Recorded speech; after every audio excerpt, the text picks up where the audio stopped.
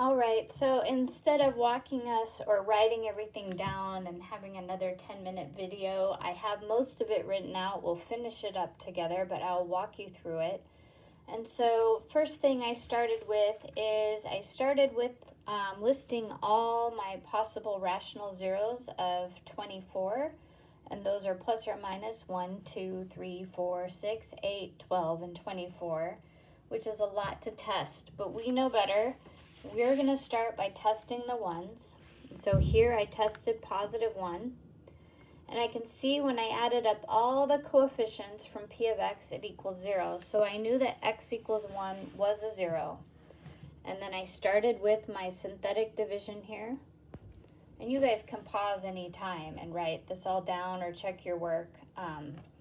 And when I did synthetic division, I got this result. So x minus 1 was a factor, and then what was left was x to the 6th plus 3x to the 5th plus x to the 4th plus x to the 3rd minus 18x squared minus 44x minus 24. Notice if you did not get that, looking up here, I am missing the x to the 4th term, so I put a placeholder in. All right, it's fine to test your 1 again, especially with something this long. So I tested my 1 again, and I added up all of the coefficients from my resulting x to the 6th polynomial, and I got negative 80. So positive 1, we're done with it. It will never work again. So we know that it was one of our zeros. So then I tried negative 1. And remember, negative 1 is I add up all the coefficients, but I make the odd coefficients the opposite sign of what they were. And so that would make this a negative, this a negative, and this a positive. And so you can see I did that here. I added those up and I got 0. So x equals negative 1 is a 0. And so now I did synthetic division on that x to the 6th. And when I went through that, I got this result. I have x minus 1 as a factor, and now I know I have x plus 1. And what was the result of my synthetic division was x to the 5th plus 2x to the 4th minus x cubed plus 2x squared minus 20x minus 24. Now I tested positive 1 twice, so I went and tested negative 1 again. And when I tested negative 1 by changing the signs on my x to the 5th, x to the 3rd, and x term to the opposite sign and added up those coefficients, it equaled 0 again. So x equals negative 1 is another 0. That means it has a multiplicity of 2. So I did it again. I did my synthetic division with negative 1 again. And at this point, I get x minus 1 times x plus 1 squared, because now x plus 1 is a factor twice. And then what was left was x to the 4th plus x cubed minus 2x squared plus 4x minus 24. And what I didn't show is I did try negative 1 again, and it didn't work.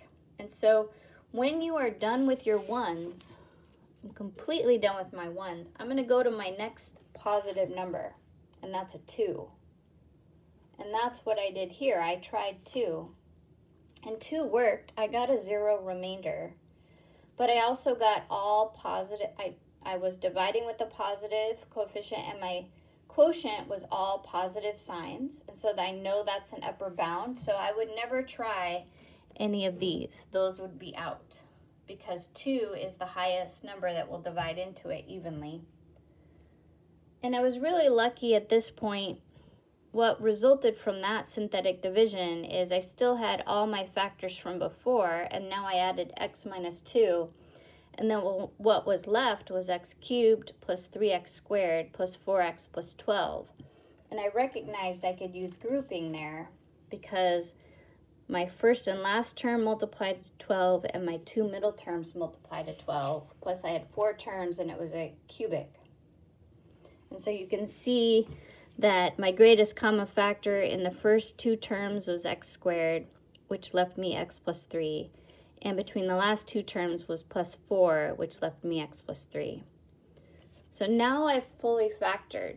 Now I had x minus 1 times x plus 1 squared times x minus 2 times my new 0 factor of x plus 3, and then what was left is x plus 4, and that is not factorable. It's not like x squared minus 4. And now I can list my zeros. I'm going to say x equals 1 is a 0, negative 1 with multiplicity of 2, 2 is a 0. Oops, I didn't need a parentheses there. So just 2. Negative 3 is a 0. And if I set x squared plus 4 equal to 0, I get x squared equals negative 4. And when I square root, I get plus or minus 2i. Now I should have 7 zeros because my degree was 7. So here's 1, 2, 3, 4, 5, 6, 7. And that's it. So again, remember, you can pause anytime. I'm going to go over to the left here so you can get all of that. And I'm going to come over to the right so you can get all that. So you can pause and check your work on any of this.